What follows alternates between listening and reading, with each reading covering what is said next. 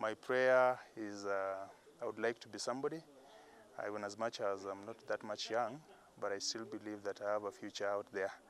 I would like to join Kapsabet Boys, God willing, and my biggest challenge is how I'll be able to join that Kapsabet Boys. So whoever will be willing to assist me or to enable me get to the next level, I'll really appreciate.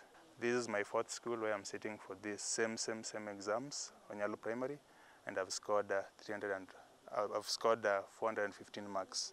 I'm so grateful for that. I've always been self-driven because I believe at the end of the day, I'm going to be somebody out there. My destiny, however long it takes, I believe that finally one day God will open doors for me and I'll be able to be somebody. I would like to be a medical doctor, God willing, yes. To repeat here, it was not easy, particularly on teachers who are young. They did not want him to be registered because they said this boy is old, is 20 years plus, and maybe he has come because he has hidden agenda. And I told them, we have had cases where people come at the age of 20, they repeat, let us just allow him. You know, when a boy has come, he's old, and he's telling you, Mwalimu, I want to be registered.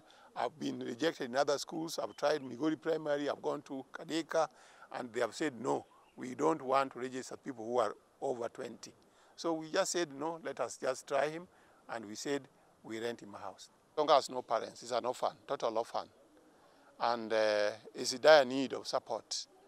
He has demonstrated that he came here for a purpose, and he has shown us that really he wanted to be a doctor, because for one to get 415, it is not easy. It comes as a result of total hard work. I want just to appeal that whoever has some support to give to our boy, because I know now he will join a national school.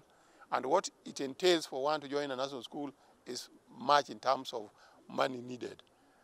He's really desperate for that money because nobody is supporting him now. He's no longer counted as a candidate, and most of the time he survives on the odd jobs that he does.